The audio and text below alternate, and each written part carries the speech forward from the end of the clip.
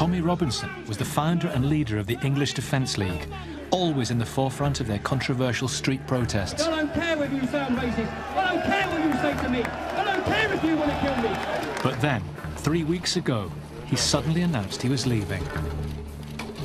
I'm asking all my supporters who have followed me to put faith in the decision we're making and follow. He jumped ship to Quilliam, a counter-extremism think tank led by former Islamic extremist Maajid Nawaz. It's a wonderfully courageous and brave thing to do. But what made Tommy go from saying this... Islam is not a religion of peace. Islam is fascist and it's violent, but this is the end. ...to saying this. I don't believe street protest is the way forward. To solve the problem, we need the support and we need to work with Muslims in this country. Tonight, we tell the full story behind Tommy Robinson's resignation, how his journey with Mo Ansar, the man who tried to get the EDL banned, led to him quitting the organisation he'd founded. We need to change somehow. We do need to change. And brought him together with Maajid Nawaz. You need to win the hearts and minds of the people. Is this the end of the EDL? And is it the beginning of a new Tommy Robinson? Or just a change of tactics?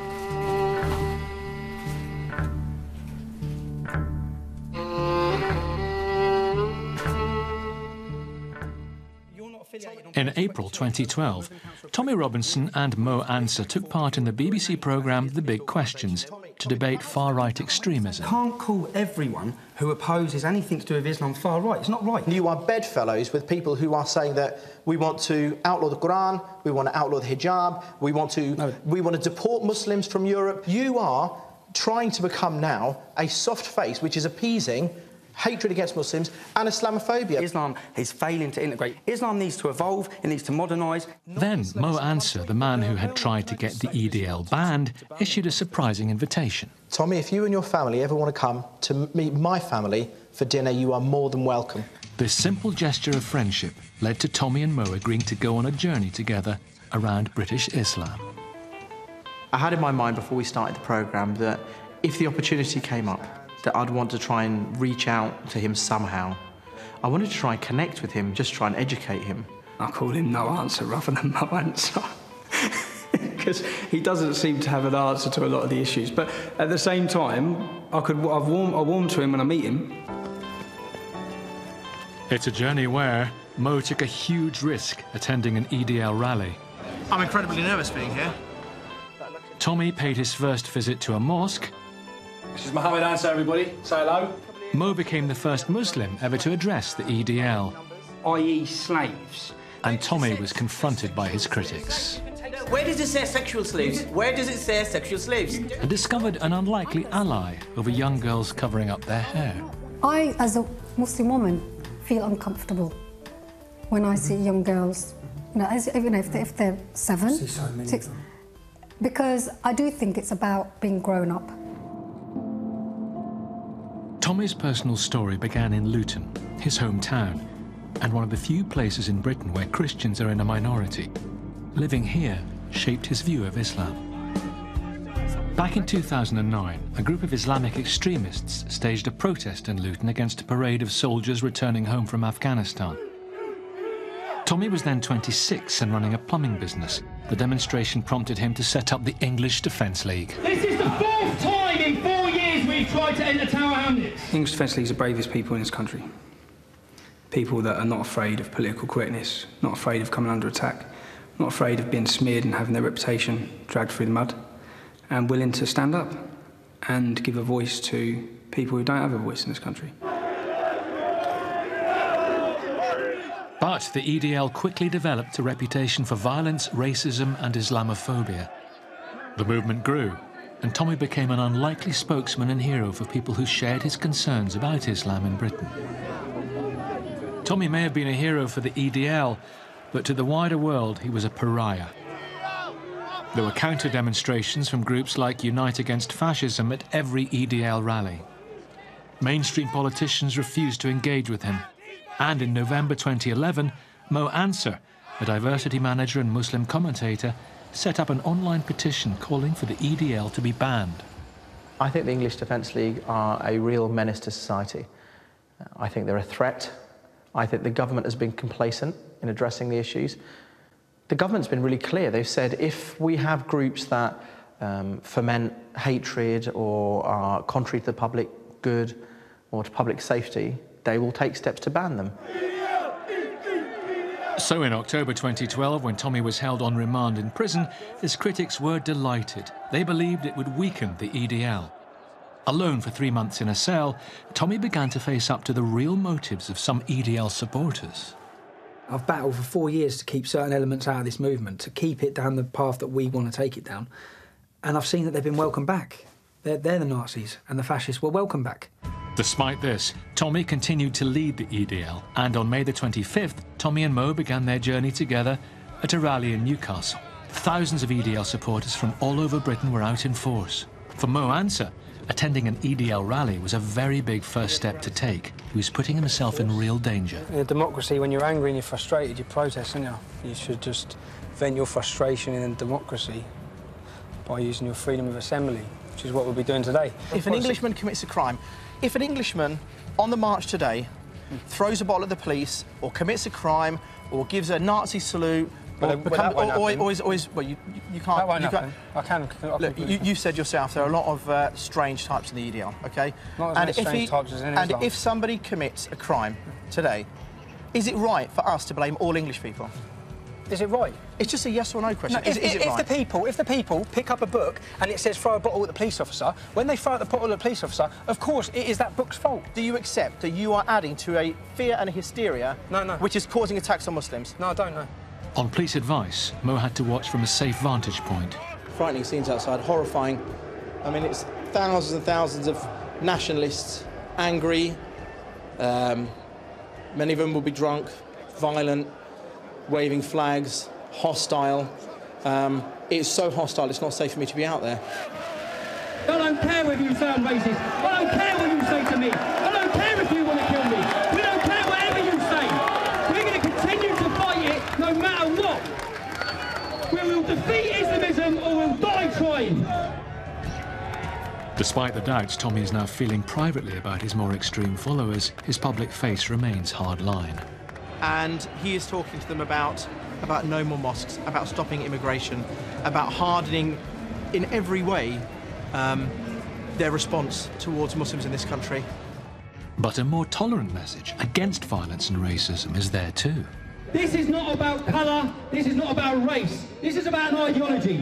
Now, to defeat this ideology, you won't beat it with punches, kicks, bombs or bullets. You need to win the hearts and minds of the people. Now, we're winning the hearts and minds of the people.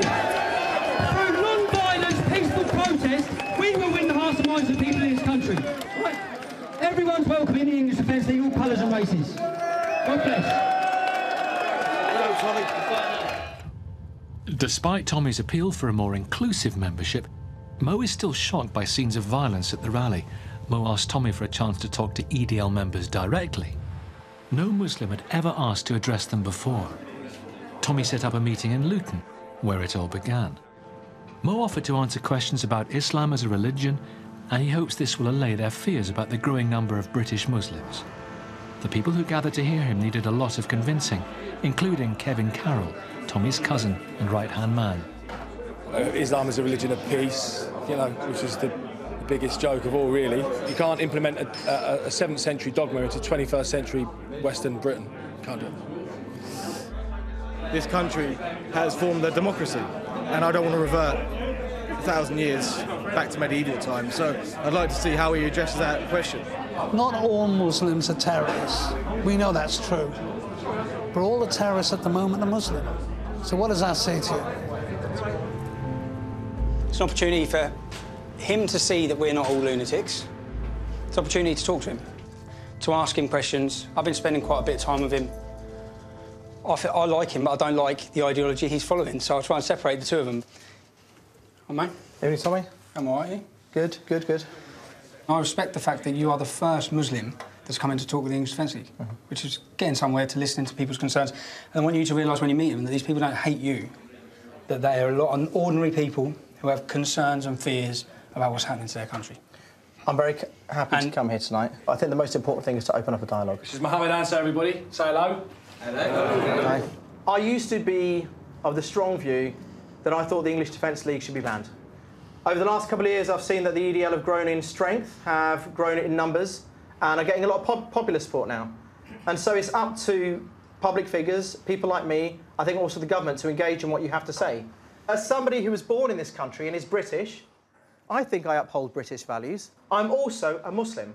Islam is not here to take over the country. Islam is not here to take over the world. That is not the Islam that I know. The Islam that I know is one that lives in coexistence, that one that honours and respects British virtues and values. Does anyone recognise the Islam that Mo's talking about? No. Okay. Here's the problem. Living in somewhere like Luton, you are not the face of Islam. First, concerns about daughters who have married into Muslim families. We know girls that have converted to Islam. Sort of thing that we see in girls everyday convert life. to Islam and they're not allowed to see their mums and dads. If there are girls that convert to Islam that are told you cannot meet your family... You can't be trusted. Dad can't be trusted. Well, I know loads of girls. If that happens, then I will say now clearly that is not allowed in Islam. If the Islamic community want to integrate, why do you punish your children if they go with somebody from a different religion? If we think all Muslims are one monolithic block, if we think that when one Muslim does something wrong, that reflects on all the community, Muslims are not one tribe. They are not one group of people who think the same. They think differently, they act differently. So you can't defend Islam then? Well, Islam and Muslims are two different... defend your Islam, but nobody else's. But Islam and Muslims are two separate things. I can't look at the actions of a Christian priest and condemn all of Christianity for it. And for some, the treatment of gay men in many Islamic countries was a real concern. Why is Islam really homophobic? I've been working for gay rights for the last 15 years, and a lot of people are surprised by that. One thing Islam regards is equality. And a verse of the Qur'an says, "Ta'ala ala kalmatin sawa'in baynana baynakum." It's not some kind of a magic spell. What it says is, come to common terms between us and you. But I've got on my shirt. No, we're talking about... 5 gay Iranians getting hung for being gay. There's been 5... I've got absolutely... Right. And I've got... And rights under Islam. Right. And I applaud that. If you're saying homophobia is wrong, Islamic scripture must be wrong, because it promotes homophobia. Islam is not homophobic. Would you guys mind if I took a brief break? The meeting adjourned to allow Mo to pray. Mo was pleased. The meeting felt like a good first step. Not all the audience agreed with him, but he was relieved they had listened to each other. They were calm, they were listening, they were very passionate, they had some very strongly held views, and I think it's the kind of thing which we need to do more and more, because that conversation could have gone on for weeks. I think that went good. I hope it's changed Mo's perception. I hope it showed Mo that people have got concerns. I always felt... I didn't want Mo to come here and feel like he was in any way picked on, because the problem is, Mo's the first person that's come to talk to English Fencing. But others weren't so positive. He speaks for his attitude towards Islam, not what Islam is. And as you heard from the other guys, they live with the actual Islam. He's just pandering to the audience, saying the things that he knows the audience are gonna... And he thinks we're all dimwits, we don't read. It was Ramadan, so Mo was not able to eat between sunrise and sunset. Tommy offers to keep him company. How long since you last ate? You don't look like a man who ain't 18, 16 hours. 2:30 in the morning. 2:30 in the morning. And now it's nearly 9:20. So I'm going to have a date, and then we'll unpack the goodies and see what food we've got. I think it's a nice sign for us to be able to come together to share me breaking the fast, if that's OK with you. I would love to break the fast with you, because I'm actually starving, but if we could go to... If we ate somewhere down the road that done halal, non-halal, then it'd be more suitable for me. All right. Well, I apologise this time, but maybe next time. Maybe next time, yes. Despite not breaking bread with Mo, Tommy sums up their meeting in a light that would surprise his critics and even some of the supporters of the EDL. No one from the English Defence League would care about a Muslim living their life peacefully, praying, doing his Ramadan, doing this, doing that, if we didn't see all the hate and we didn't see our culture under attack, we didn't see our existence at threat in this country. But we do. And that's what Mo has to understand. Tommy has personal reasons for the way he feels. His own family lost contact with his cousin 20 years ago. This girl had become a victim of an Asian on-street gang. But she woke up one day in a flat in Bury Park with at least 10 men on her. Yeah? And then she was found naked running through the streets by the cool girls, the prostitutes on the streets. And they took her to the police, who took her home. Yeah? Then the family locked her in the room because she was going cold turkey. And then she climbed out the window to get back to them because she needs drugs. And that's the process. And then now she wears a burqa and no one sees her. The recent spate of largely Asian gangs convicted of what has been dubbed on-street grooming in Rochdale, Oxford and Derby has only reinforced Tommy's belief that the problem stems from their religion and they're not isolated cases. Yeah, grooming is most definitely an Islamic problem. If you look in this country, it's predominantly Pakistani Muslim men doing it. There is a terrible view in Islam of women, especially non-Muslim women. Mo vehemently disagrees. To him, the fact that many on-street groomers were also Muslim has nothing to do with their crimes. Tommy arranged for Mo to meet parents in Blackburn whose daughters had been victims of on-street grooming, and also to meet professionals working in this field. For legal reasons, some identities have been disguised. The problem with the Muslim is, with the Muslim grooming is, it's all gang grooming. It's where it seems to be okay to discuss this within your family and friends, and we'll all go out to groom together. Why do you think we categorise paedophiles as white, but we don't look at their religion, but then Asian ones as Muslim, and we do look at their religion? Because that's how most of the Asian community categorise themselves.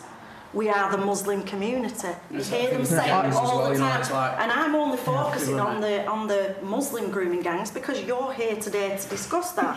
We're not here to discuss the whole problem with paedophilia and grooming. I'm from Wags, Women Against Grooming. I've seen a lot of what Islam does to a Muslim man's mind. How does it Islam do that? Because the men in that family are using Islam as an excuse to treat their females in their family like that. And that's wrong, and that's the excuse they always go back to. Within our religion, this is what we can do. I'm really, really sick of being told that it doesn't happen within a Muslim community, because it does. I accept that we have white men disgustingly going around grooming little girls that aren't old enough properly to think, never mind have sex. But until people in the Muslim community are prepared to say, hang on a minute, this is happening, this does need stopping. The problem is across the country, across all communities. And if we are going to focus on the problems within 3.5 million Muslim community in this country, then we also need to focus on the other 60 million people who are not within the Muslim communities. Because we want to be one community, one nation, who are tackling these issues together, because they're common issues, aren't they? They're common problems.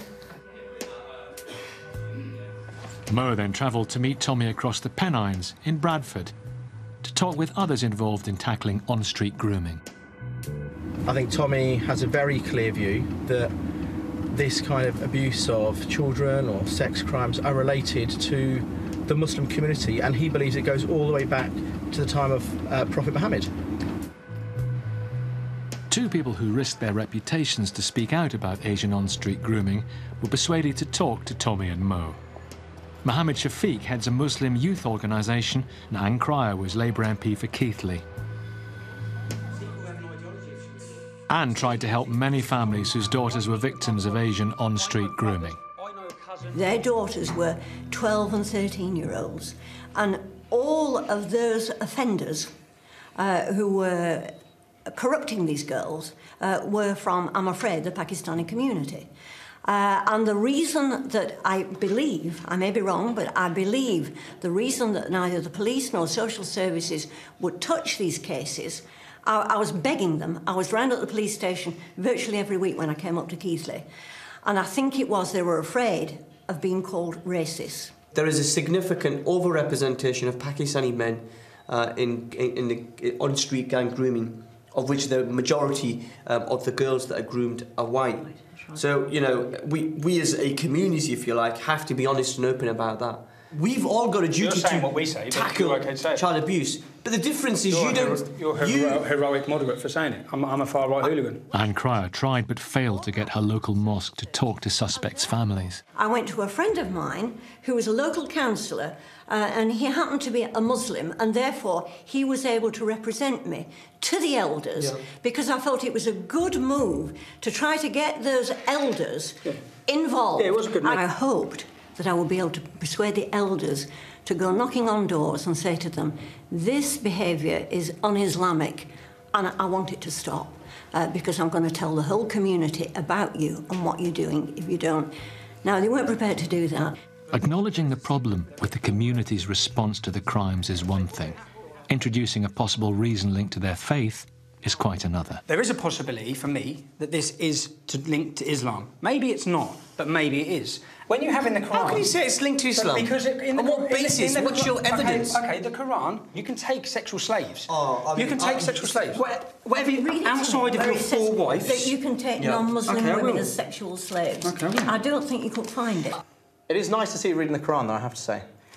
It's obviously not making a difference, is it? Because you're still distorting it. No, I'm not distorting it. I'm reading it. If you fear that you not deal justly with the orphan girls, then marry those that please you of other women, 2, 3 or 4. If you fear that that will not be just, then take what your right arm possesses, i.e. slaves. Where does it say sexual slaves? Slaves, you can take... No, where does it say sexual slaves? Where does it say sexual slaves? Don't distort it. Well, maybe it's not me misrepresenting it. Maybe it's the groomers that are misrepresenting this. Would we all agree that these girls that have been targeted in these gangs are slaves, being treated like slaves? Oh. Can we agree? Look, I think that is a very unhelpful way of tackling the issue. They're being treated like slaves, and we have chapters in here that tell them it's OK to take non-Muslim women as slaves, and to me, that needs to be explored. Tommy, if that's not right, it says slaves. Tommy, only a few weeks ago, we saw imams over 500 mosques deliver a sermon against grooming. That's good. OK? In 2002, when it started, when you dealt that very first case here in Keighley, they got 4 years.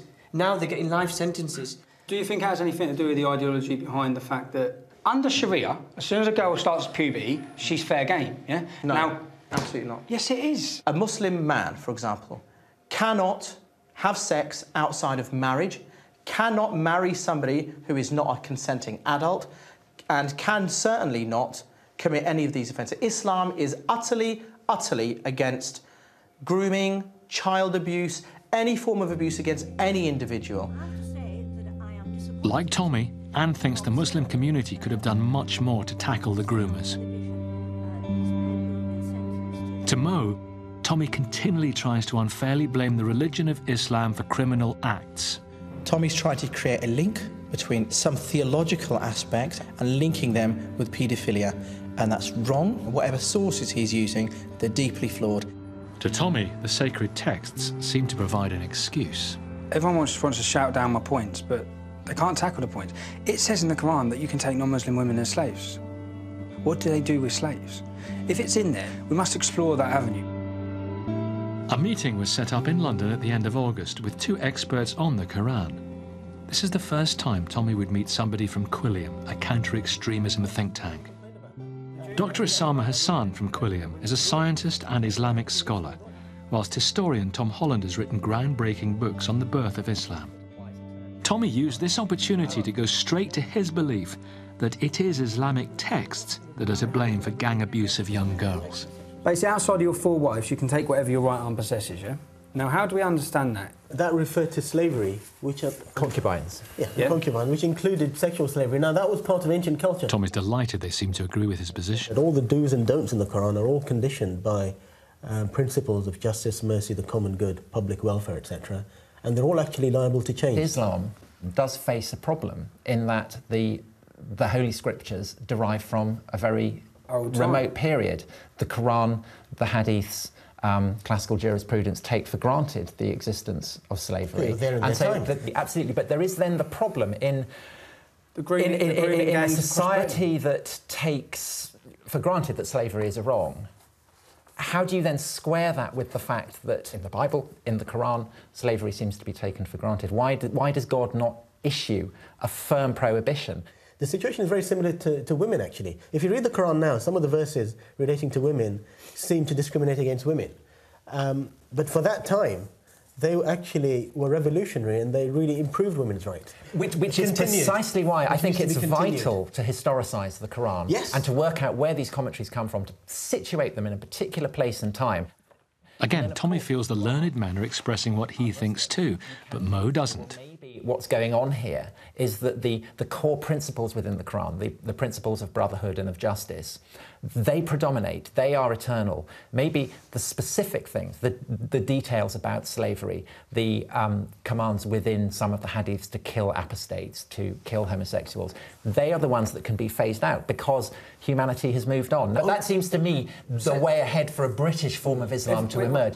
I believe that we need to reform the book. And certain verses of hate and certain verses that glorify murder and rape needs to be taken out or addressed or warnings put in or something to say that this is no longer taught in as part of British Islam. If one of my children came home with a school book, a reading book from school, and they were unable to read or understand parts of the book, I don't rip out the pages and put them to one side. I'd say let's educate better. People are dying, Mo. People are dying. It's not like your daughter's coming home with a school book. I agree with you that Muslims in this country certainly have to step up the efforts against the extremists and the reformers. That's something I've tried to do and colleagues of mine have tried to do. We face death threats and intimidation for what we're saying also. And that does need to be addressed, you know, how we address these verses. But we're looking, by the way, at a very small number of verses which are what you might call problematic in our times. The vast majority of the Qur'an is about the wonders of God, about the wonders of creation. I believe that there needs to be immense pressure put on the Islamic community of this country to realise that how we feel in our country. You need to make the distinction between Muslims that need reformation and Islam as a theology and Islam as a way of life and a value system, which I don't think does need reform. That's where I think I disagree, because I think that Islam, like any institutionalised religion in this country, is subject to incredible pressures, and those pressures are partly to do with historical research. It changed the way Christians understand their faith. I'm sure it will change the way Muslims understand their faith. The impact of science and increased understanding of the universe. And above all, people of all religions in Britain are now living in an incredibly liberal society, and there's been an absolute revolution in the understanding of, say, the status of women, the status of homosexuality. I have no doubt that the form of Islam that emerges from this, it's kind of weathering, waves beating against it, will be a much less literalist, a much less fundamentalist Islam. I speak often about an enlightened, progressive, modern, British context for Islam. Then I think we are on that journey. We're certainly not there.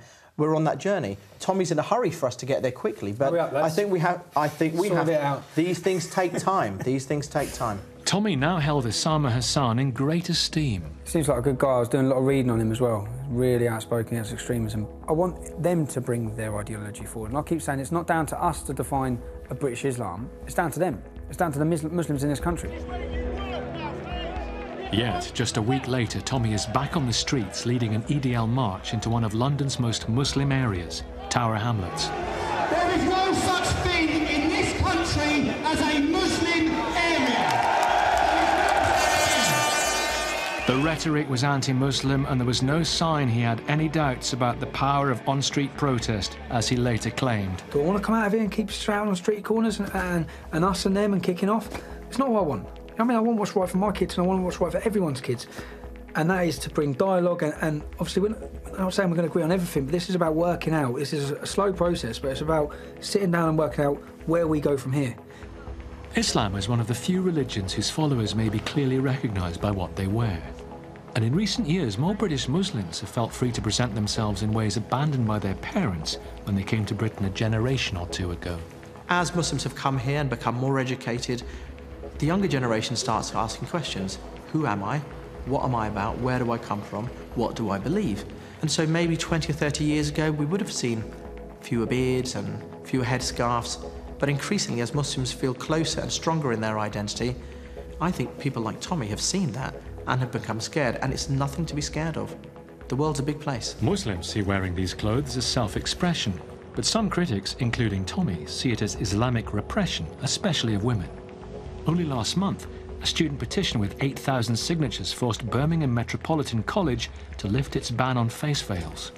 And in London, a row erupted when a judge ruled a female defendant had to remove her veil when giving evidence. So Mo has arranged for Tommy to meet a leading female Muslim politician, the former leader of the Respect Party, Salma Yaqoob, to discuss the issue of dress. Is there a religious need to wear a burqa? There's an emphasis on modesty, but people interpret it in many different ways. And you can see for yourself, some Muslim women cover their hair, some don't, some cover the face. Most don't, it's just a tiny minority who do. I personally don't, as you can see, but I would not want to impose my views on anybody else. I think the vast majority of people in this country would want the burqa banned, due to the fact that there could be anybody under that burqa walking down the street. What's the point in having CCTV? The burqa is a security risk. Again, I think you're very good at this in terms of trying to smear and merge two very different issues. I believe that women should be allowed to cover what they want. I believe that women should be allowed to not cover what they want. It shouldn't be up to men or a state Why do Muslim women cover their hair? It's the same as in the Judeo-Christian tradition, where there's been an encouragement of modesty, and so it's seen as that. Statues of Mary, you'll see that she's covered, and she's covered from head to toe. I wear a wedding ring. It's a signal, and that's what the hijab is about. It's saying that I don't interact beyond a certain boundary when I mix with other guys. When you say it's for modesty and it's not to feel, so as to let men know and things like that, I get all that, yeah? But when we have 7-year-old children wearing hijabs, that's when I'm like, well, what's the reason why she's covering her hair then? Don't parents have the right to bring their children up in their religious tradition? Many Muslim women that I speak to say, and my wife will say the same, and my daughters who sometimes wear it, sometimes don't, they cover their hair not only as a sign of modesty, but also they want to identify themselves. It's part of their identity. I mean, I, as a Muslim woman, feel uncomfortable when I see young girls, if they're 7, 6, because I do think it's about being grown up, right? And so that for me is about parenting, and you can see there'll be different views amongst parents how they do things. To Mo, dress is about displaying your faith. To Salma, it's a choice about modesty for grown women. For Tommy, accepting Salma's view is a big step. At this moment, to the outside world, Tommy is defined as the leader of the street-fighting Islamophobic EDL, but privately, he's visiting the Aisha Mosque in Walsall with Mo. A few months earlier, it was attacked with a homemade bomb, and initially, the EDL was blamed. It was quickly proved that there was no link to the EDL. This is the first time Tommy has ever entered a mosque. To some of his followers, this would be unthinkable, and Tommy too still has misgivings about the role of mosques in Britain. I think a mosque is a command and control centre. I think the last thing they do in there is pray.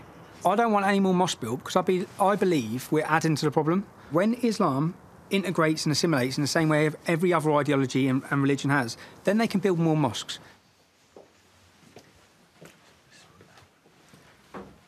We'll take our shoes off here, and we'll put them on here, and then we'll go through. No problem. All right. Mo took Tommy upstairs to watch the afternoon prayers. Most of the men below were completely unaware the leader of the English Defence League was in their midst. Tommy thinks it's wrong that women have to pray in a separate area, behind the men. You couldn't concentrate, and I couldn't concentrate if we had to pray behind a woman. Could you concentrate? Depends what she looks like. Well, exactly. No, but genuinely, could you concentrate behind a woman? I get that, I do get that. Right, so normally in one prayer space. Now the question is, how can women concentrate when they're stood behind men? Clearly we're not that attractive. But the women are stood at the back, and the men are stood at the front, and that's why it works. Once prayers were over, Mo took Tommy into the musala, or prayer room. With no overseeing body running British Islam, Tommy questioned how mosques are able to combat extremist beliefs. Say there's a local loony Islamist who's potential terrorist. Say, for example, you know the lads that tried to blow the English Defence League up? One of them worked in a mosque. He was the youth leader in the mosque. So how come he wasn't spotted? If you've got a congregation here, and the overwhelming majority will regulate what goes on in mosques, the committee, the congregation will hear what's said, and they are very much self-policing. Not one mosque has reported one extremist. One of Britain's leading Muslim scholars, Shaykh Ibrahim Mogra, was keen to meet Tommy. He was joined by Imam Shay, who leads this congregation. Oh, that's... How you doing, right? Nice to meet you. Hi, Tommy. Welcome. Nice to meet you. Welcome. And this is our Imam here. He has a gift. A present. To read and go through. I've got one of these, you know, That's good. part of this Islamic Outreach Centre. My daughter's 5 years old. She came home and said, Mum, do you go to the mosque? My daughter. Do you go to the mosque? It's a special place where people pray. Really good. So it's nice. I'm uncomfortable. I'm uncomfortable. It's so important for them to learn about Christians, about Jews, Hindus, and everybody else. Otherwise, they'll grow up not appreciating the good that all these different religions have. Tommy wanted Shaykh Mogra to explain how British rights and values are upheld when they clash with fundamentalist ideas. Every mosque I look at, I can go on and I can find a homophobic, anti-Semitic preacher who will come into this country and give a sermon. And they should be stopped. Do you stand for gay people's rights? Of course. You stand for gay marriage? Yes. If the two individuals who are of the same sex want to be married and they go for a civil partnership or marriage, whatever it is, If it is provided within the constitution and within the legal systems of our country, then they are entitled to it. To be a good Muslim, I first have to be a good human being before anything. I disagree with a lot of your views, but I respect you as a human being. But I cannot harm you. I'm not allowed. It's forbidden. Well, I wish everyone felt like that, because all I get is death threats. People want to smash my face in. I get, Tommy, I'll tell you what, murder my kids, murder my wife. Please don't measure Islam by the behaviour of some. Measure Islam by godly, peaceful people. There are 2 million of us in this country, right? You haven't received 6 million of you in this country.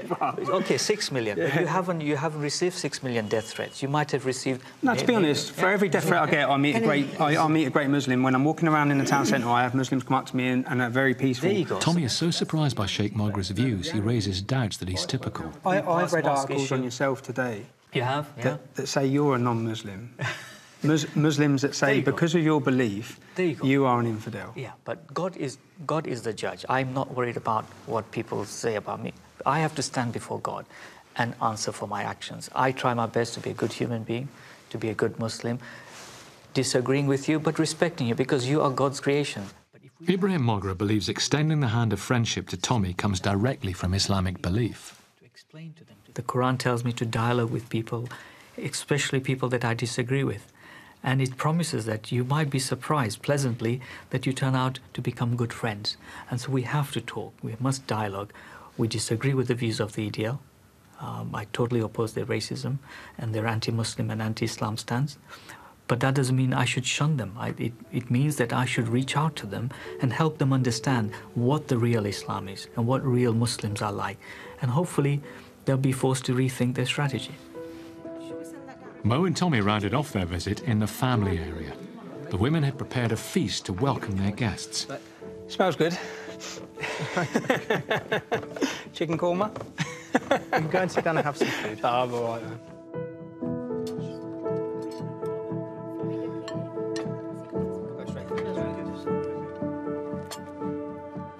Eating their halal food on camera was still a step too far for Tommy, but he's certainly warming to them. I feel awkward not eating.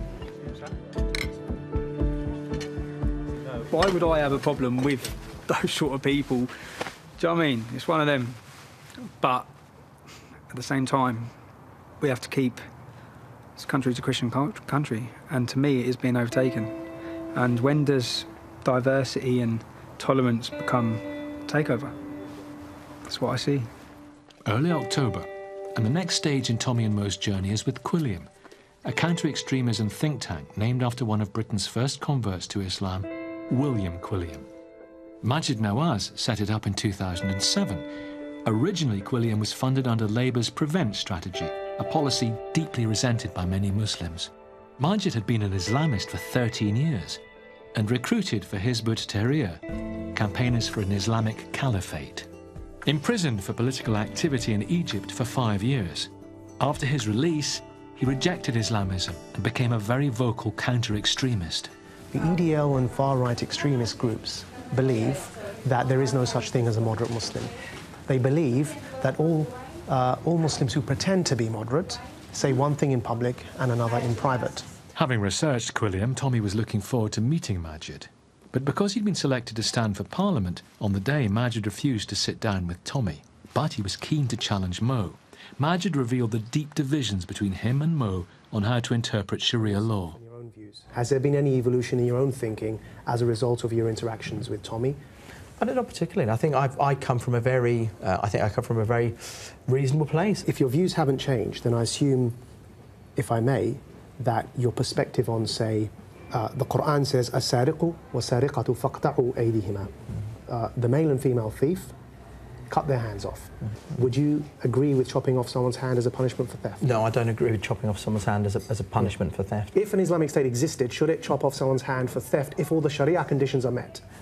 Please, yes or no? Yes or no? I don't... Yes or no? Please, answer that. Yes or no? Look, I'll tell you my answer. No. What's yours? On some of my theological views, I'm clear. On other theological views, I'd like to hear what the consensus of the scholars would be. Right. And on other theological views, I'm not made up. OK, well, if one were to ask me about my views on stoning someone to death, whether now or in a hypothetical, ideal Islamic state, I don't believe it's morally justifiable to defer the answer and say, I'm not sure whether someone should be stoned to death or not, that's morally reprehensible.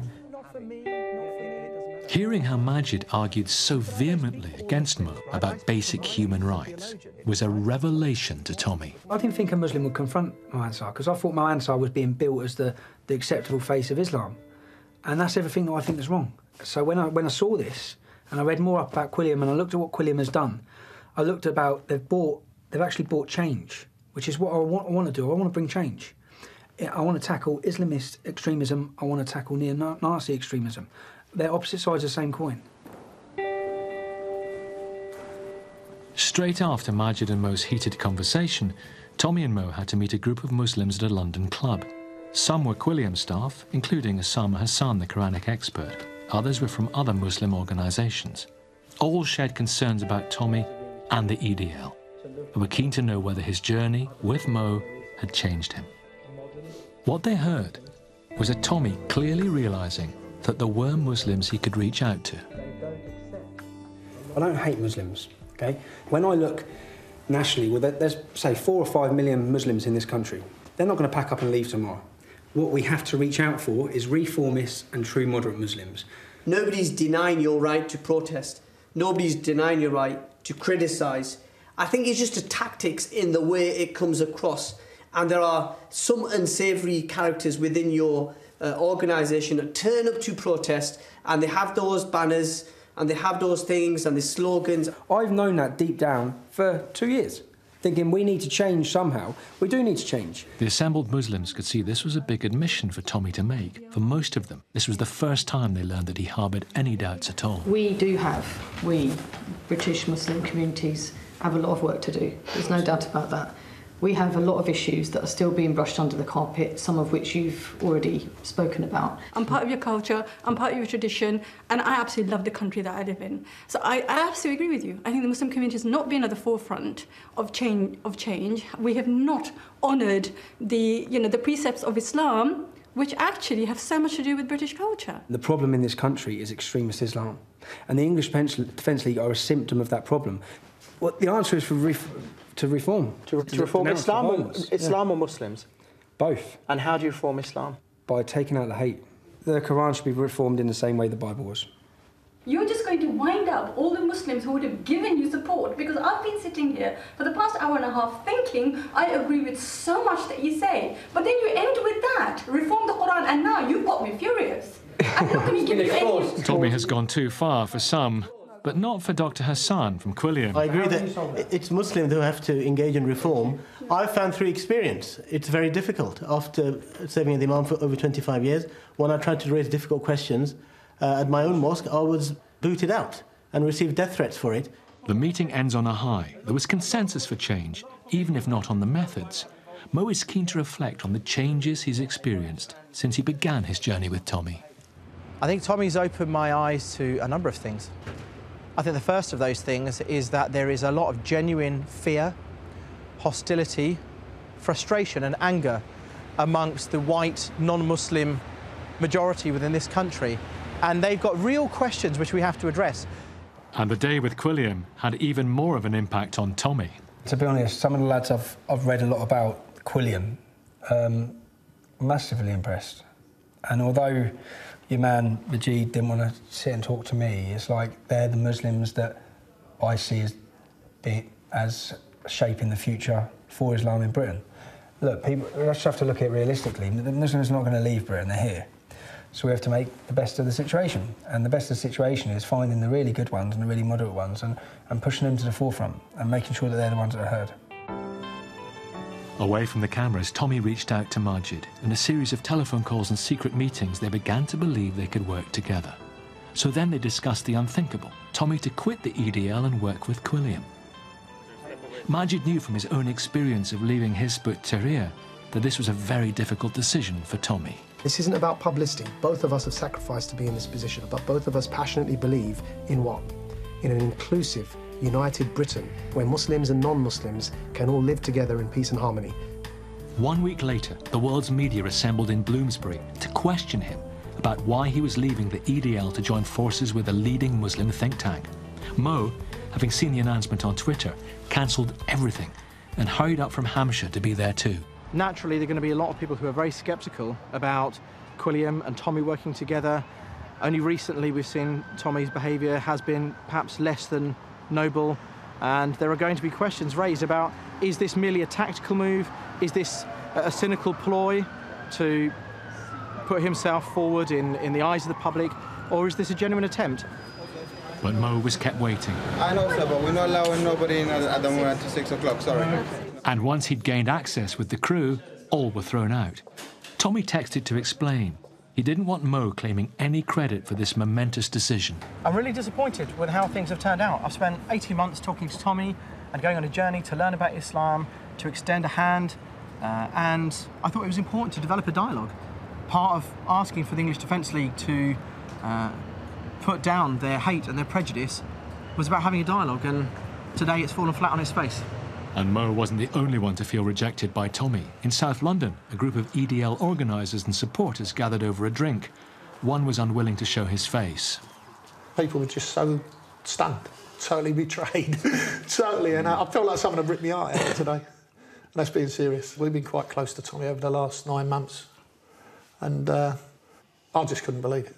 I'm quite surprised that they chose Quilliam, bearing in mind Quilliam's history and the people behind Quilliam, which are Islamic extremists themselves. Tommy's choices of walking away and getting back into mainstream life are very, very limited. You know, I mean, he's always going to be known as Tommy Robinson, the guy that ran the EDL. The EDL will carry on the way it is. It's only 2 down, isn't it? Tommy and Kevin Carroll were only the face of the EDL. The people out in the streets of the EDL, not Tommy and Kevin Carroll. 7 years ago, Majid Nawaz turned away from Islamic extremism, founded Quilliam, and built it into a respected organisation.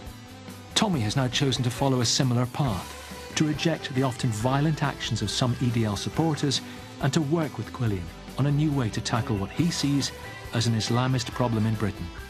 Both Tommy and Majid know it's a risk for them personally and for what they believe in. Ladies and gentlemen, only time will tell how successful this is, but I genuinely hope that this will work out. For me last night, there was either the end and everything's going to come crashing down around me, or it's the beginning of a new era. And I'm positive, and I believe this is definitely a step forward, and I believe it's beneficial for all communities, and I believe that there's nothing more powerful than working together.